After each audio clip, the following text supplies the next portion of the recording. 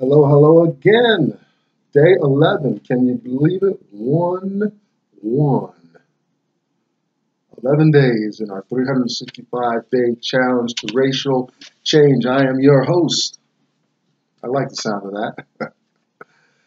Tomlin's Nyback, and we're going to explore issues of race, specifically Black American life in America, how it came to be.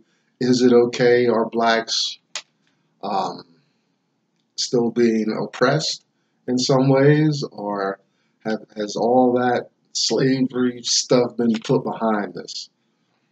We're going to look at that over the next year through various media, mostly books, especially information from a man named Dr. Claude Anderson. My life has been just changed irrevocably since I've watched this man on YouTube. I'm actually late to this conversation about race and his real and sober, lucid look at history and its impact, how these attitudes and ideas still pervade American society, especially today, and the world.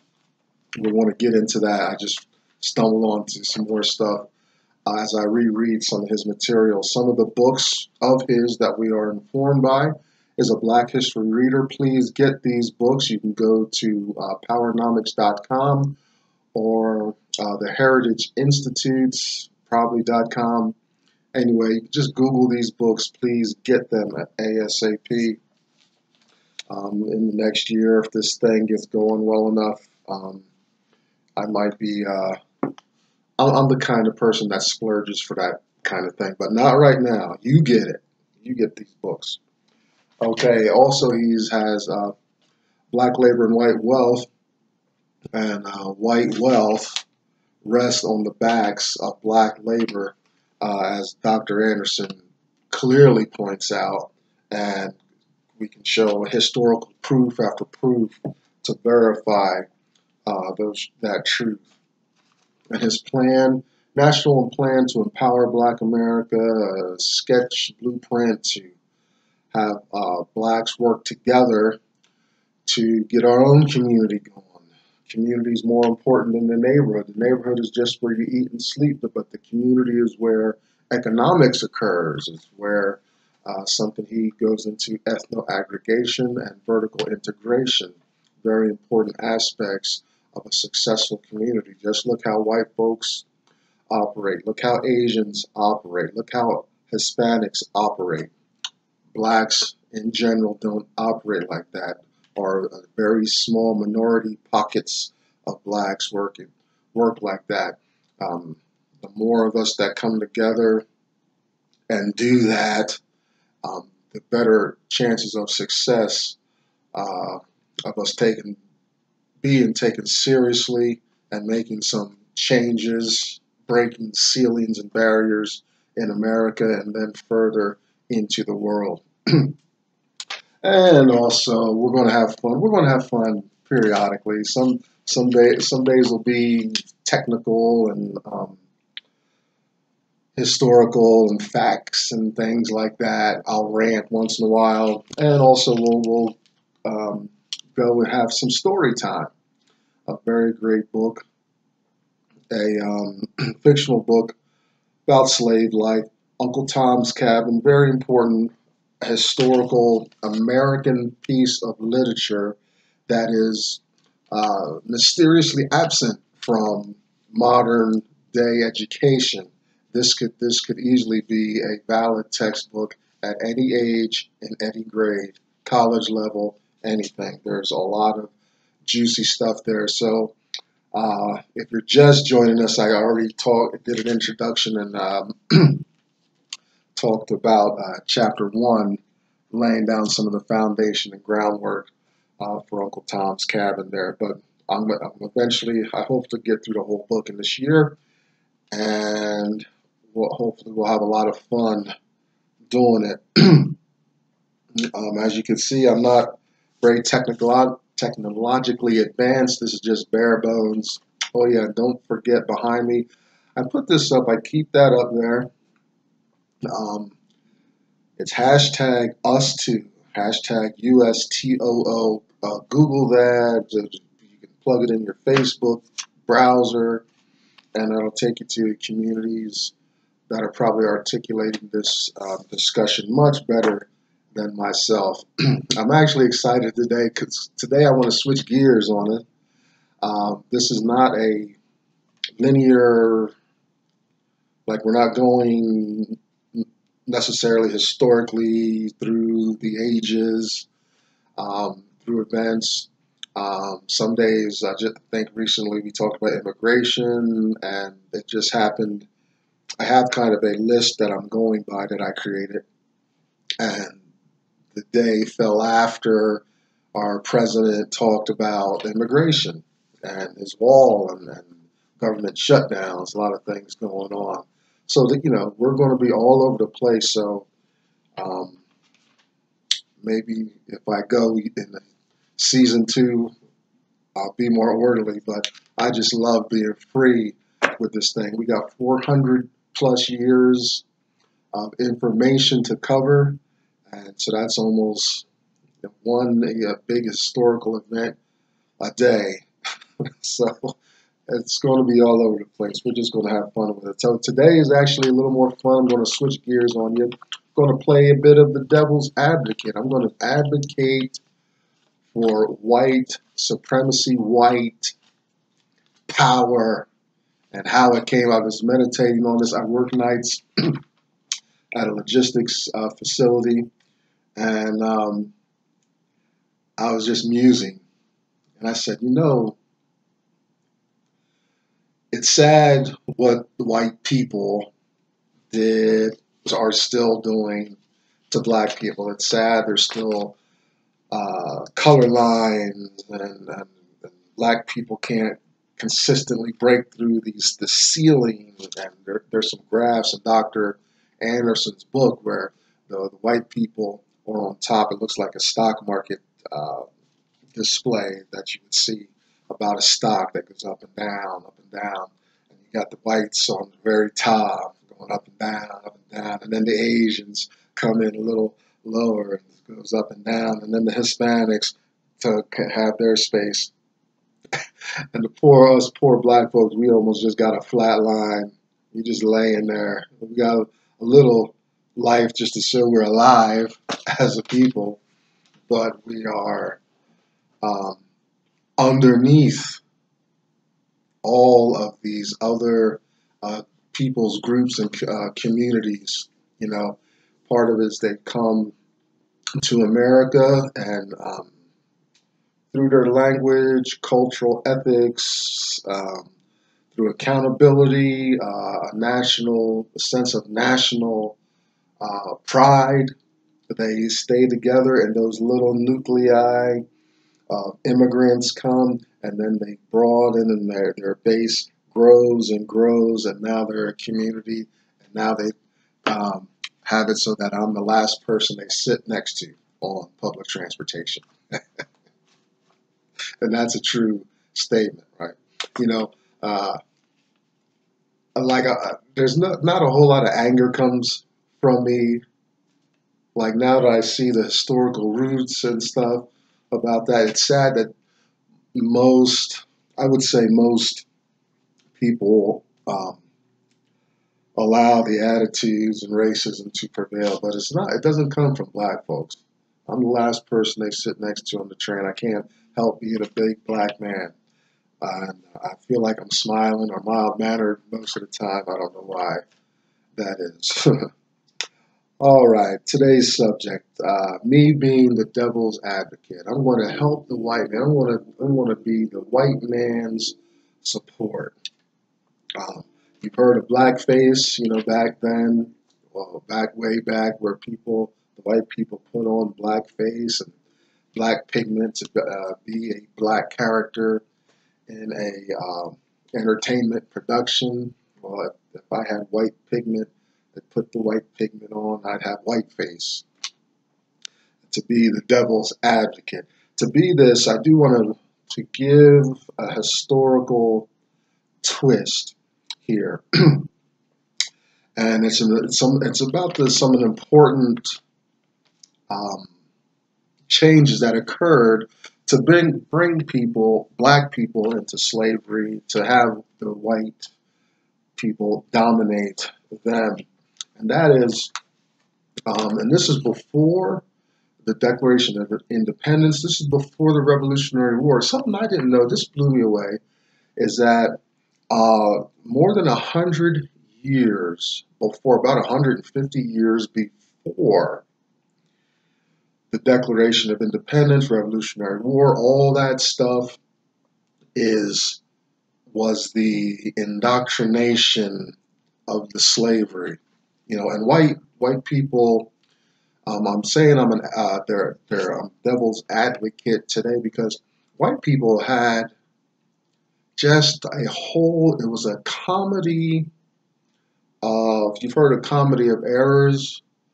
Well, they had a comedy of, Europeans had a comedy of opportunities that you're never going to see again unless we can make it out to the planets. I don't want to start talking about my astronomy, my amateur astronomy um, desires and stuff, but it would be, what I'm going to talk about today is the same thing that would happen if if we get to Mars and get a good colony going out there and making it work.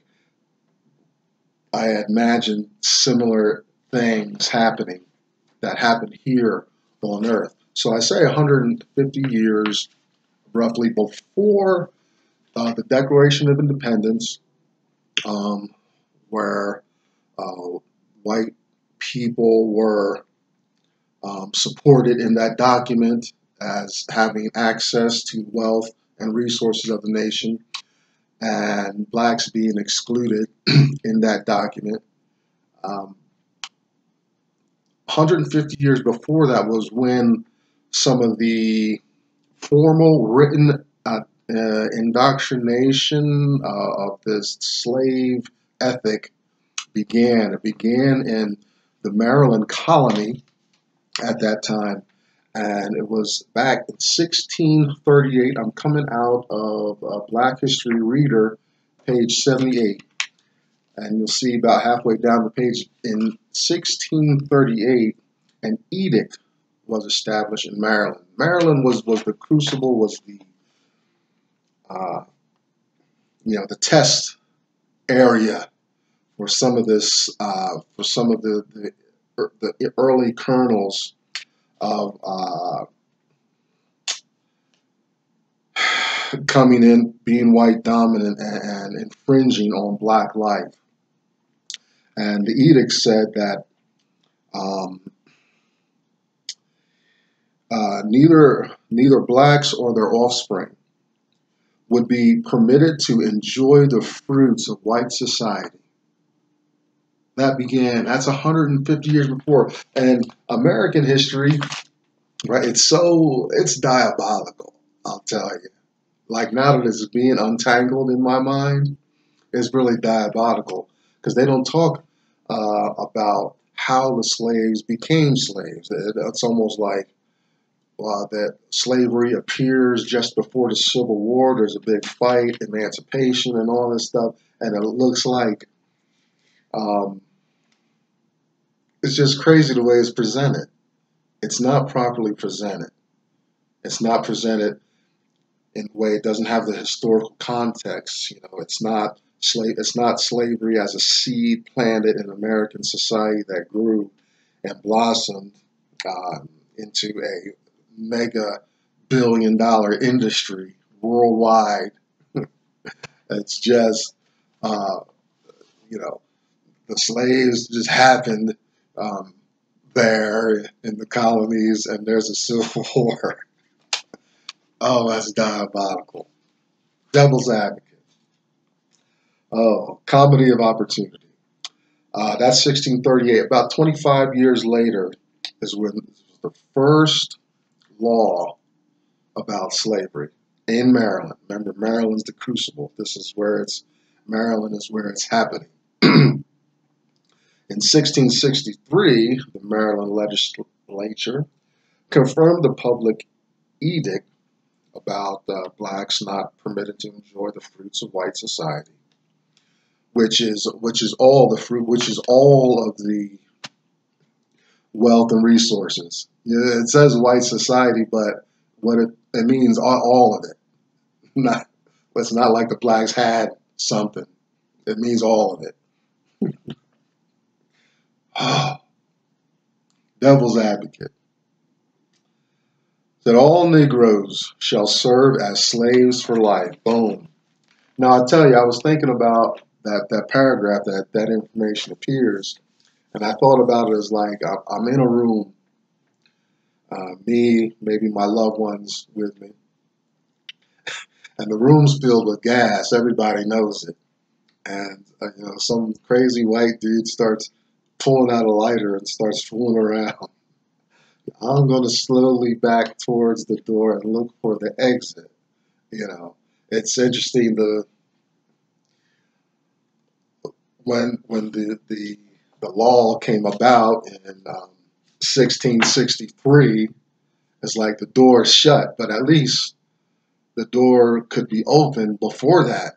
Maybe I'm guessing like there was probably some efforts um, to keep blacks in the dark about what was preparing to happen. Because the white people were going to set it off. They're going to put it in writing, and they're going to make it happen. And they obviously had the power to do it at that time. 1663. Negroes shall be slaves for life. And now here's another thing about the law. These laws, 3/5 of a human being, slaves for life, they're never really repealed. Any type of freedoms or emancipations are more like rewordings, but you don't hear a full reversal of that. Maybe I'll get more clarity. We'll talk about emancipation and all that eventually, I'm sure. So that's some of the historical context. We can even go back further and talk about how the Catholic Church was involved with slavery, but I wanted to start there. So that now that when I want to center around this comedy of opportunities around 1776 and the Revolutionary War and getting away from England and things like that, because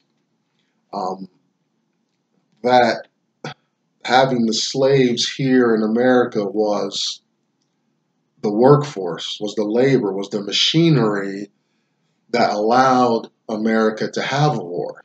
You can't have much of a successful war if you don't have supply. So their supply was black labor. Okay,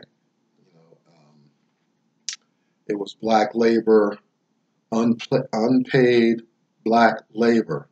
Right, it was a foundation, 150 years worth. They had put it and molded it, and it became an institution and had it ready to go by the Revolutionary War. Okay, so that the Maryland, that what happened there in the 1600s, early 1600s, up to 1663, very important in today's discussion. So our comedy opportunity first is the geographical opportunity. These may not necessarily be in order because these all come together. What I'm going to talk about today, the geographical opportunity. They had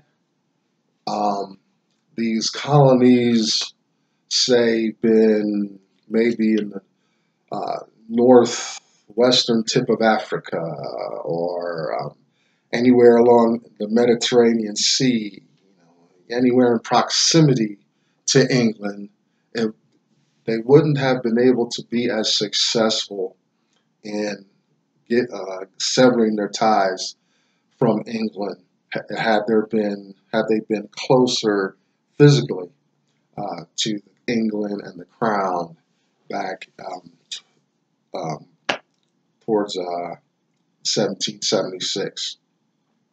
Wouldn't have been possible. There would have you can get the armies there faster. The England's, I don't know who their allies may have been at the time, but they could put pressure on the colony if they were closer. But lo and behold, there was a whole Atlantic Ocean to cross. And, I think, they got the redcoats, and I wouldn't be too ready for war after I'm sitting on a ship for months. I forgot to Google how long it's. You Google how long it takes back in 1776 for a ship to come from England to the Americas up there, and you'll get in a sense of how a soldier's going to feel, because they ain't doing nothing for that month or two crossing the Atlantic Ocean, to some mysterious place, So the colonists had a big geographical opportunity. They had an obvious resource opportunity. Man, their eyes must have been bulging when they saw all these fields and the wildlife, and it was just all this virgin territory and area. When they went up to the heights of the Appalachian Mountains and looked out, and the land just continued to go and go and go. It's like their eyes must have been like, my goodness, we got to get some. We want all of that. And then, like in the king in England, these monarchs are just so self-centered and ignorant. They think their power is so pervasive and complete that they can tell these people. They got no idea these people are in the candy store on the other side of this ocean, and they have no idea. I mean, you know how it is. You get comfortable in a space, and it starts working for you. You start putting up decorations and everything, and that's your space. You own that now. Don't let anybody tell you anything about it. So the resource opportunity, labor opportunity, we talked about that. 1663, Maryland said the Negroes are slaves. All the colonies went along. Remember, all the colonies, all of America was down with slavery. All this abolition stuff, and we'll untangle all that later, but America was a slave holding country. Military opportunity, obvious, the redcoats came and these, like, idiots unable to change.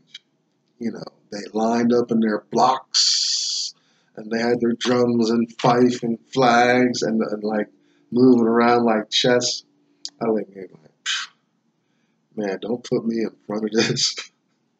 I mean, they're just marching in a line, and it's like, the crazy Americans along, probably with, blacks helped as well, but there are the Native Americans, the Indians helped out as well. They just swarmed around.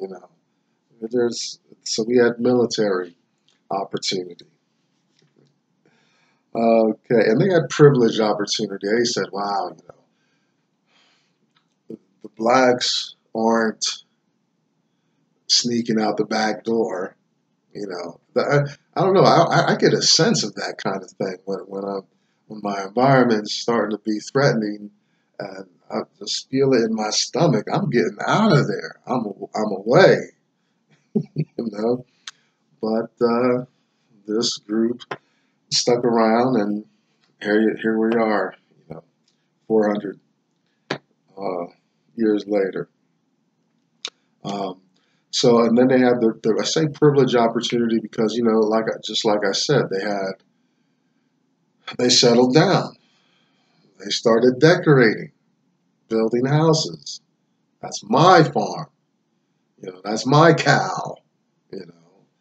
And these guys were claiming thousands of square acres, tens of thousands of square acres of land. You know, forget about it. You know, um, and in return to the black service, to the black uh, power, labor, the black labor power that um, girded the nation so that they could have this successful war, so that they could, you know, kind of give the Americans salute. I won't do it here. I'll try to keep it even PG-13, child friendly. But you know, the old American salute, and you know, told England to step off. It's ours now. You know, it didn't. That we didn't have to have a Boston Tea Party. See, there goes history again. Trust me, everything could have been nice. A wise man would have been like, "Man, I'm taking this." Right? You don't have to be a criminal. You don't even or look or appear opportunistic. You just say, "Man, this we can't pass this opportunity up. We got to take it all. If we don't take it now, man, you think a year earlier, a year later, you never know that would it happened at that time. So um, that's when it happened, and that's when they took it. You know, it's amazing. Um, all those um, opportunities happening happening in that moment. It can't happen anywhere again, anywhere on the earth. We can move too fast and respond too fast, and we can check in and stuff, and land. We can have airplanes now. We can circle the globe in relatively short amounts of times. We can move equipment, so it'd be very hard uh, for someone to split off from their nation and to raise their own flag. You know, the um, but because they were on old wooden ships and dependent on the wind, you know, they they had it, man. And I'm want to be their the white man's advocate today and say, yeah, I wonder had things been different, what would blacks have done if there had been sailing and the technology and those opportunities and things like that, you know? Hard to say. Hard to say. Nobody knows, but the white man, the white men saw this opportunity and they took it. And that's there's the seeds of slavery. You know, probably. Well, I mean, we can go further back than 1638, of course, and 1663. Those were when the slavery ideas began to solidify. On that foundation rest all of this success and opportunity for the white colonists at the time. Thanks for sticking with me. That was day 11, 365 days to racial change. Let's hope I see you tomorrow. Thanks again.